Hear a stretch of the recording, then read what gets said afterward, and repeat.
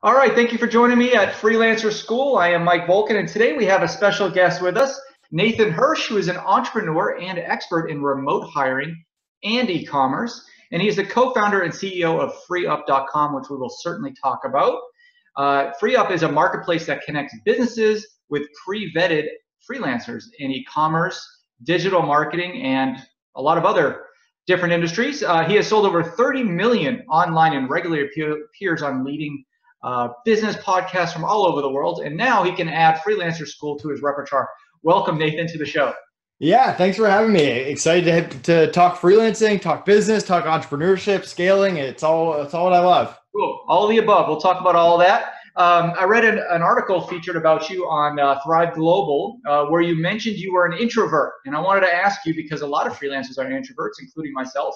Do you think there's an advantage to being an introvert and an entrepreneur? So it's funny. I feel like if you see me on podcasts or talking on stage or networking or talking to clients, I can be the most outgoing person. But bottom line, I definitely don't get energy from talking to other people. By the time I'm done at a conference, I'm done with a podcast, I'm tired. I need some Nate time to really refresh and rejuvenate. And I do think it helps freelancers, as long as they can make the sales calls, do the interviews well, not come across socially awkward or anything that would turn off a client. There's some benefit to be able to block everything else out and focus on what you want to do, what you're good at scaling and growing your business. And I feel like being an introvert allows you to do that, where sometimes being an extrovert, and some people I know who are really talented salespeople or they're super outgoing, they want to be around other people at all times, and they're not able to take a step back and go be by themselves and get stuff done, which is part of the battle of being an entrepreneur. Right, absolutely. And at what point did you decide you wanted to work for yourself? So my parents were both teachers growing up, and I got into the mentality that I was going to go to school, get a real job, work for 30 years, retire. And that's what they do. I mean, they're retired now. They're traveling the world. They're living life. There's nothing wrong with that. But that's always not what I really wanted. So I started off that way. My parents made me get these internships. I was working 40, 50 hours a week while all my friends were outside enjoying the summer. And I learned sales. I learned marketing. I learned customer service and business. And I also learned I just hated working for other people. So I was watching the clock every day. I kind of hate authority, having to follow people's directions all the time. I knew I was going to be miserable in any type of job that required me to report to someone else. So when I got to college, I started hustling, and I really wanted to do everything possible to avoid having to get a real job when I graduated. Okay, so it was after college at some point, and then you never really had a corporate job, or you go straight into entrepreneurship? Yeah, right before college is when I had the internships, and I realized that when I got to college, I started a textbook business, and I created a little referral program. I was competing with my school bookstore, and I eventually got a cease and desist letter from my college. So that was my first glimpse into being an entrepreneur, and I was addicted from there. I had sold some books on Amazon. I thought it was so cool. I could have this 24/7 storefront, and I just had to figure out what products I wanted to sell. So I started experimenting with outdoor products, home goods, video games, computers, like typical college guy stuff that I was familiar with. And I just failed over and over and over. And the only thing I get to sell were these books. And I didn't want to get kicked out of school because my parents were teachers, and that wouldn't have gone over well. So I kept looking and looking. And finally, I came across the baby product industry. So I started drop shipping baby products on Amazon. I got in at a great time. My business started scaling. If you can imagine me as a 20-year-old single college guy selling millions of dollars of baby products on Amazon, that was me. And by the time I got to graduate, I really had a tough decision to make. I had this degree behind me that I've never really used, but at the time I had it and I worked hard for it. And then I had this business that was growing and doing well. And I remember like a week before college ended, I had job offers. I had this business. I had no idea what I was going to do with my life. And I sat down with my aunt, or I had a phone call with my aunt who's an entrepreneur, and she kind of told me all the benefits and that I should follow what I want to do, and that there's always going to be more jobs that I can get later on. And I went the entrepreneurial route and never looked back. I've never had a real job after college. That's awesome. So what were your challenges when you were first starting out being an entrepreneur? What tips can you give our audience that maybe they can avoid doing? Yeah, most of my challenges were around hiring, which is why I built the FreeUp marketplace to begin with. I mean, you have to remember, I was 21. I knew nothing about hiring. I knew nothing about management or leadership. And one of my managers at the only internship, or the internship that I worked at the longest, he was a terrible manager. He got stuff done, but people hated him. He was micromanaging. He was yelling at people. And that was the only management style I knew. So going from someone who was already too young to hire people to someone who had no managerial experience to someone who really came across as a really bad manager that no one wanted to work for, hiring was a struggle. And I quickly gave up hiring people in person. I went to the remote hiring world, the Upworks, the Fivers, and it was okay. I found some people that were still with me today, but I always wanted something better, something faster. So I built my own platform, FreeUp, to really address those concerns. But the biggest lesson was you can't just hire people for skill. So many times I hired people that had great references. They had a great resume. They had 5-star reviews. They had 5 years experience, whatever it was. And it blew up in my face. And I realized that skill is just one part of the equation. For skill, you don't really care if they're a 10 out of 10 or a 5 out of 10. What you care about is that they're honest about what they can and cannot do and that they're priced accordingly. But attitude and communication are a big part as well. You want people that are passionate about what they do, not just in it for the money. You want people who don't get aggressive when something doesn't go their way. People who can take feedback without taking it personally. And then that communication is everything. I mean, if I hire you and you have a great attitude and a great skill set and you and I can't communicate, nothing else really matters. So spending time finding people who can communicate at a high level, whether that's hitting due dates, getting on the same page, responding within a business day, is so important. And you've got to find that trifecta when you hire people. That's true. That's a really good point. And that's a good lead into FreeUp. Tell me a little bit about FreeUp. And I guess we got a glimpse of why you started it, but tell me a little bit about the FreeUp and the capabilities of maybe how it's different than Upwork or Fiverr, all those typical platforms out there. Yeah, so we get thousands of applicants every week. These are virtual assistants, freelancers, agencies from all over the world, 5 to 100 plus per hour, US, non-US, over 100 skill sets. And we vet them for skill, attitude, and communication. Just like I talked about before, top 1% get on our platform. For clients, they create an account in seconds. They put in a request whenever they want someone. They don't have to browse. They don't have to go through 50 people. We fill that request within a business day with one person. If they want more, they can say, send me 3, send me 5, whatever that number is, we're happy to honor it. But then they can quickly interview them and get started. It saves them a ton of time. And then the back end, we have 24/7 support on both the client side and the freelancer side in case either side has even the smallest issue, and a no turnover guarantee where people on our platform rarely quit. But if they do, we cover replacement costs and get them a new person right away. Wow.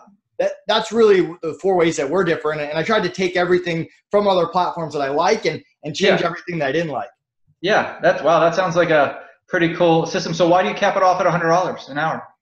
Yeah, so there's not really a cap. The freelancers set their own rates. When we started FreeUp, we originally started with VAs, so it was like 5 to 25 was our ballpark range, and then we went from 5 to 50, and we added US, and then we went to 5 to 75, and then 5 to 100. We didn't want to go from 5 to 50 to 5 to 500 and cross our fingers and hope nothing goes wrong. So we're kind of inching up that ballpark, but we've got freelancers on our platform that charge more than $100 an hour. You can charge fixed prices. I mean, we don't limit that or restrict that or set their rates in any way.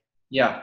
Wow, that's good. So you certainly know a lot of different freelancers. Can you give our freelance audience some tips on maybe how they can scale faster than the other freelancers who aren't lucky enough to be listening to this interview? Yeah. So you have to look at yourself as a business. That is the key to being a freelancer. And if you're a business, let's say you're a graphic designer, you're not just doing graphic design. You have to do the sales, the marketing, the lead generation. You need to have a website. You need to have customer service and a process for handling disputes. You got to have the billing and the tax and the finance stuff down. So you got to look at yourself as all parts of the business and be working on all parts of those business every day.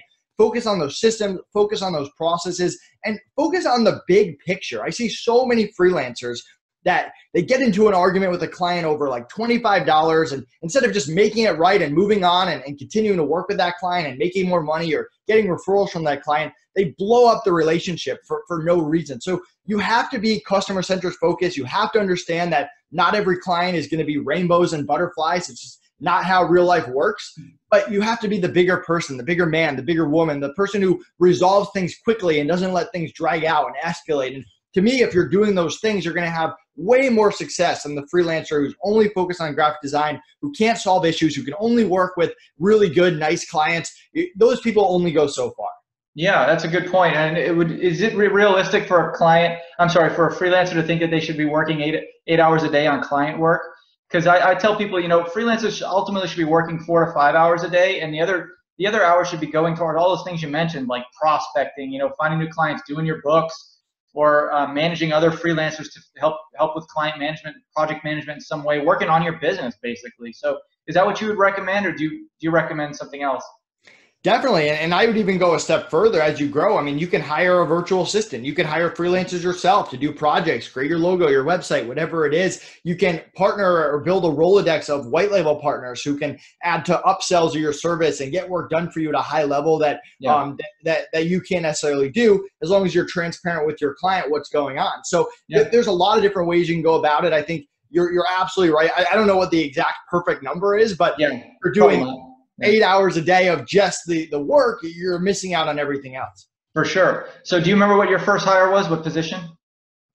So my first hire, I posted, okay, so I'm making money for the first time. I'm 20 years old. I have this baby product Amazon business, and I meet with an accountant. And the first question he asked me is, when are you going to hire your first person? And I kind of shrugged him off. I was like, why would I do that? That's money out of my pocket. They're going to steal my ideas. They're going to hurt my business. Pretty standard young entrepreneurial stuff. And he just laughed in my face and he said, you're going to learn this lesson on your own. Well, sure enough, my first busy season comes around, the fourth quarter, I get destroyed. I'm doing everything. I'm answering every email, filling every order. My social life plummets. My grades go down. I'm stressed out of my mind. And I work my butt off for 8 weeks just to survive, just to keep this business in check. And when I get to January, I think to myself, man, I can never let that happen again. I need to hire someone right now. So I'm 20. I know nothing about hiring. I post a job on Facebook. This guy in my business law class shoots me a message, says, hey, I don't know what you do, but I need a job. And I just hire him. I don't even interview him. And he ends up being an amazing hire. He's hardworking. He's smart. He makes my job easier. And he's my business partner today with FreeUp. We've been working together for really? That's crazy. I just hit the jackpot right from the beginning. And I mean, after that, I'm this punk 20-year-old who thinks, man, hiring is easy. You post a job, someone shows up, you make more money. And I just proceed to make a lot of bad hires after that. So they weren't all like that, but I did get lucky with the first hire. Do you think there's any correlation between, you talk about like not hiring on skill sets, and that was your first hire and you hit the jackpot. Do you think there's any correlation between that luckiness you got on your first hire to the reason why you started FreeUp and the whole concept behind not hiring for particular skills? Is there any correlation there, maybe subconsciously?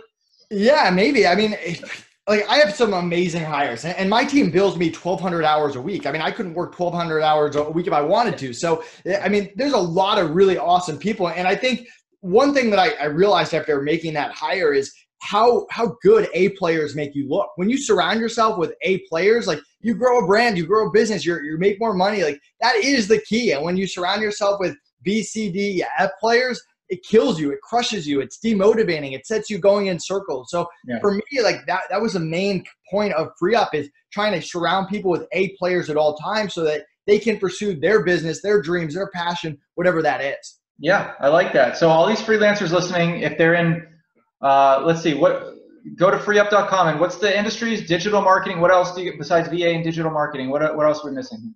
Yeah, I mean, we have e-commerce, we have real estate agents. I mean, from an advertising standpoint, we go after e-commerce and marketing clients. The cool thing about the marketing industry is it kind of trickles into everything else. So we get software companies, real estate agents, everything else. But yeah, I mean, we don't do anything like against terms of use or fake reviews or anything like that. But if you're a graphic designer, a bookkeeper, a writer, an Amazon expert, whatever it is, I mean, we have clients for you on our platform. Nice. And it's all hourly based, right?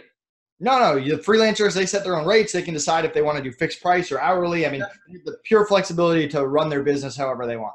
Very cool. All right. Well, I mean, where else can our listeners find you besides at freeup.com?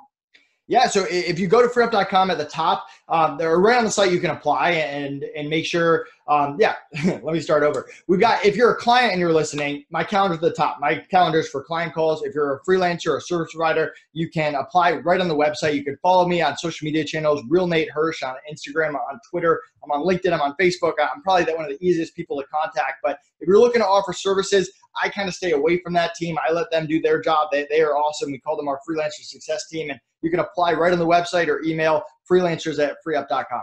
Very cool, Nathan. Lots of great stuff going on, man. I wish you the best of luck. Let's keep in touch. Same, man. Have a great rest of the day. Talk to you later. Bye.